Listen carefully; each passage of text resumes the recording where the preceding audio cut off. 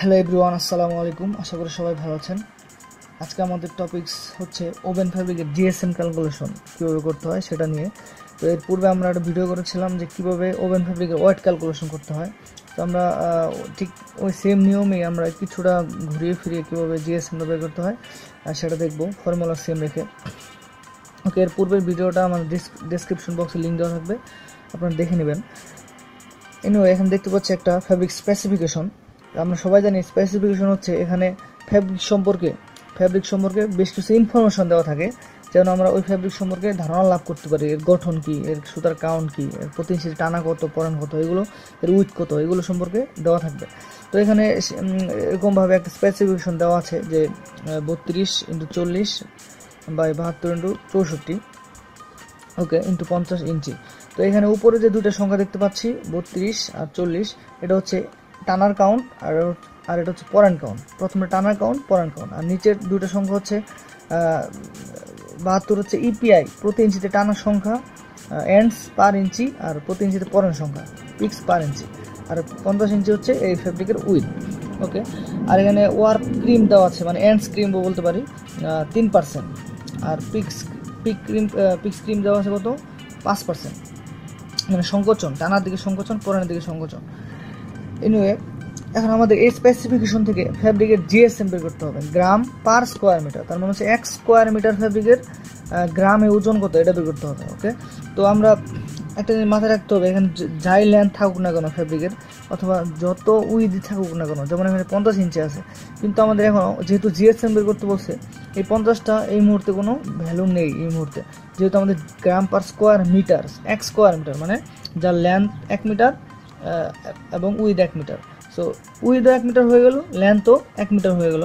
এখানে এই 50-এর কোনো দাম থাকলো না, অথবা সেই ফ্যাব্রিকের লেন্থ যদি যত 1000 মিটারই হোক, যত 100 মিটারই হোক না কেন, সেটা কাউন্ট হবে না। 1 মিটার কাউন্ট করতে হবে আমাদের ম্যাথমেটিক্সে। সো এর পূর্বের যে ভিডিওতে ছিল যে ওভেন ফ্যাব্রিকের ওয়েট ক্যালকুলেশনের যে আমরা সূত্রটা ব্যবহার করেছিলাম, তো এখানে সেম সূত্র, শুধুমাত্র কয়েকটা জায়গায় চেঞ্জ হবে। সেটা হচ্ছে, প্রথমে আমরা দেখি যে যেটা করতে হবে, আমাদের টানার ওজনটা বের করতে হবে গ্রামে 1 স্কোয়ার মিটার, টানার এন্ডস ওয়েট গ্রাম পার স্কোয়ার মিটার, আর পিক্স ওয়েট গ্রামে পার স্কোয়ার মিটার। ওকে, তো ইপিআই ফর্মুলাটা হচ্ছে ইপিআই ইন্টু ফ্যাব্রিকের লেন্থ হচ্ছে গজে, মানে ইয়ার্স, আর উইথ হচ্ছে ইঞ্চিতে, এন্ডস ক্রিম মানে টানার ক্রিম কত, অথবা এটাকে ওয়ার্প ক্রিম বলা যায়। ওকে, নিচে হচ্ছে 840 ইন্টু এন্ডস কাউন্ট মানে টানার কাউন্ট।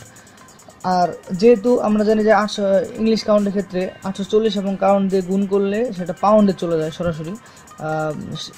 যেহেতু পাউন্ডে চলে যাবে, আমাদের নিতে হবে গ্রামে। ওকে, যেহেতু গ্রাম পার স্কোয়ার মিটার, গ্রামে নিতে হলে আমরা জানি 1 পাউন্ড সমান 453.6 গ্রাম। সেই কারণে আমরা পাউন্ডকে এটা দিয়ে গুণ করে গ্রামে নিয়ে গেলাম সরাসরি। ওকে, তাহলে এটা হচ্ছে টানার ওজনের যে ফর্মুলাটা, এটা প্রতি স্কোয়ার মিটারে। আর পরানের ওজনের যে ফর্মুলা সেটা হচ্ছে সেম, শুধুমাত্র চেঞ্জ হবে, এখানে ইপিআই ছিল, এখানে হবে পিপিআই।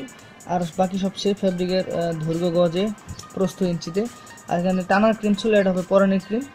আর এখানে টানার কাউন্ট ছিল, এটা হবে পরানের কাউন্ট।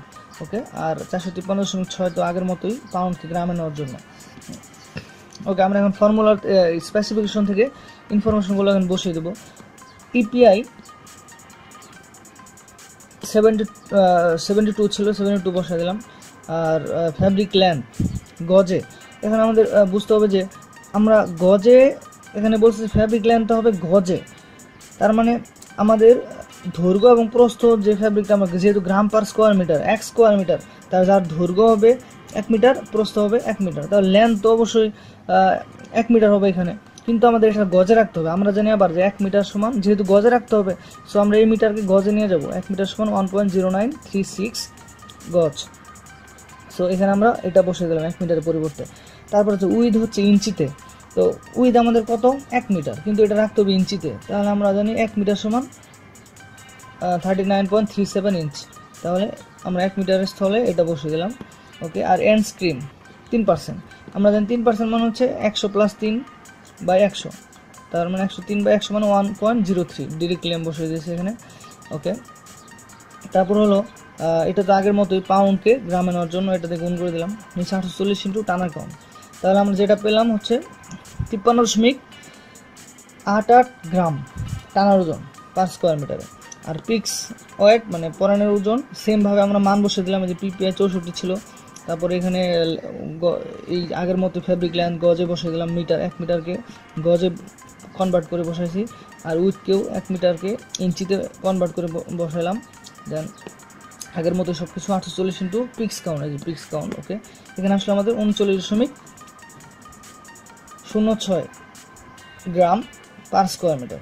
তাহলে আমরা যেহেতু টানার ওয়েটটা পেলাম এবং পরানের ওয়েটটাও পেলাম পার স্কোয়ার মিটারে, গ্রামে পেলাম সেটা, তাহলে এটা দুটা যোগ করলে হবে আমাদের ওভারঅল জিএসএম। তাহলে ফেব্রিকটা জিএসএম হবে 53.88 যোগ 39.06 সমান 93। এই স্পেসিফিকেশনে যে ফেব্রিকটা দেখতে পেলাম এটা হচ্ছে এর জিএসএম কত, 93। আশা করি সবাই বুঝতে পেরেছেন কীভাবে স্পেসিফিকেশন থেকে ফেব্রিকের জিএসএম ক্যালকুলেশন করতে হয়। তো ভিডিওটা ভালো থাকলে অবশ্যই লাইক এবং শেয়ার দিবেন এবং সাবস্ক্রাইব করতে ভুলবেন না। ধন্যবাদ। পরবর্তী ভিডিও দেখার আমন্ত্রণ জানিয়ে আসসালামু আলাইকুম।